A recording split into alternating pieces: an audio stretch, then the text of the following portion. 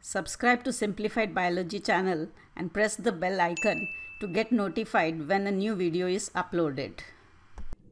Hello friends, welcome to Simplified Biology. Today's topic is phylum Mollusca. Phylum Mollusca. Now first the examples and how to remember it. Sepia, that is your cuttlefish. Pintoda is your pearl oyster. We get pearls from this. Dentalium, tusk shell. They resemble the elephant tusk. Chetoplora, that is chiton. Loligo, squid. Pila, apple snail. Octopus and Aplysia, that is your sea hare. Now the trick to remember is, फिर से octopus देखेंगे, पहले आप चाय P low. P of fir is for Pintoda. Se is for sepia. Octopus is for octopus. देखेंगे, D, den, DE of देखेंगे is for dentalium. पहले doesn't mean anything. Up is for Aplysia. Chai is for Chetoplora. P is for Pila and Lo is for Loligo. So फिर से octopus देखेंगे, पहले आप चाय P low. Characteristics of Mollusca. They are the second largest phylum after Arthropoda.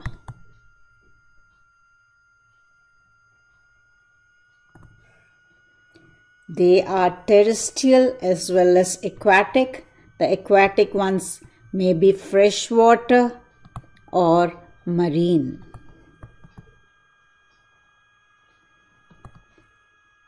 Organ system level of organization is seen. Means in this organ systems are found.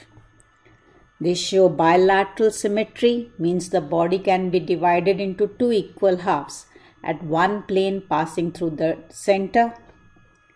They are triploblastic. Means three-layered body wall, that is ectoderm, mesoderm and endoderm.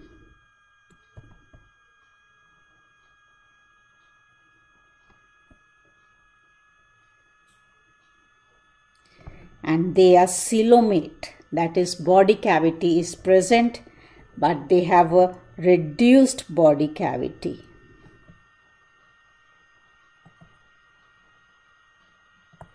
The body is covered by a calcareous shell. Now this is the shell that covers the body. Now they have an unsegmented body that can be divided into three parts. Distinct head, this is the head. Visceral hump and a muscular foot. Now this is the muscular foot.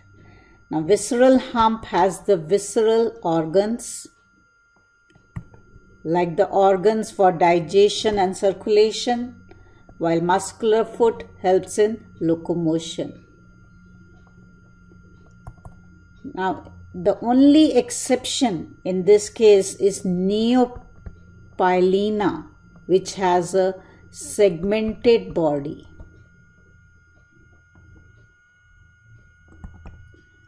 Now Neopilina is said to be a connecting link between Annelida and Mollusca. Now the skin forms a mantle over the visceral hump. Now the skin forms a mantle over the visceral hump. The space between the mantle and the visceral hump is the mantle cavity. So mantle cavity is the space between the visceral hump and the mantle.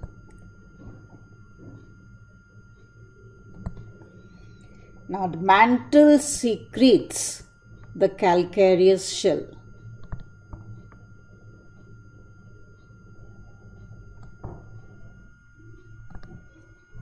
head has eyes and the sensory tentacles.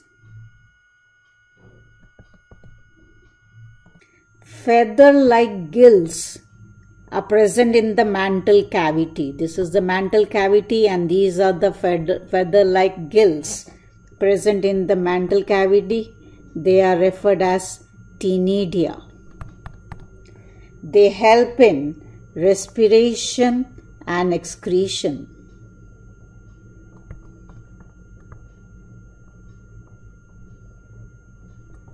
The anus opens into the mantle cavity. Mouth has radula. Now this is the mouth which has radula. Now radula are file-like, sharp, rasping organs. They are meant for feeding and mastication of food.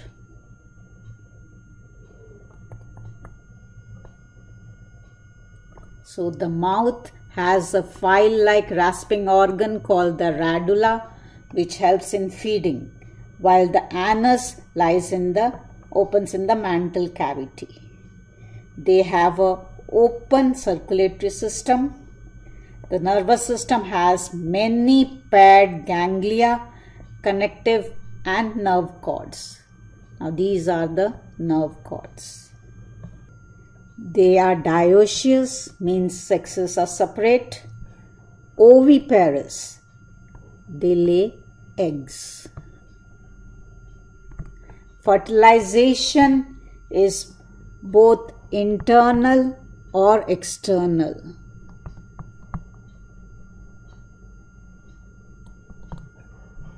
And development is indirect, means they have the larval stage during development. The most common larva is the trochophore, but in some veliger and glochidium is also seen. Now the glochidium is the parasitic stage of the larva. So these are the characteristics of phylum Mollusca. That's all for today. Please do like, subscribe and comment, and also visit our website by clicking on the link given below. Thank you for watching.